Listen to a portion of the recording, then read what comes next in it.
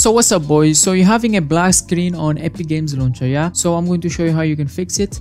First of all, make sure it is closed on the task manager, fully closed. Just click on exit. So after you have closed it, fully closed it, you go on my PC, you go on your local disk, you go on program files x86, and then you go on Epic Games Launcher, engine, binaries, and you click on Windows 64. So you see a lot of DLL files and you try to look for an executable file, that is this one, okay?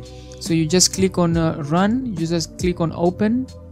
You can run as administration, whatever you want, and then you just wait. So guys, this depends on what is your system. If you are using Windows 32, it will appear Windows 32 here and you choose so, and if you're using 64, you do the same. Alrighty boys, so as you can see over here, after a time loading it, it's now verifying the file, so it means that it works now, preparing the Epic Games Launcher.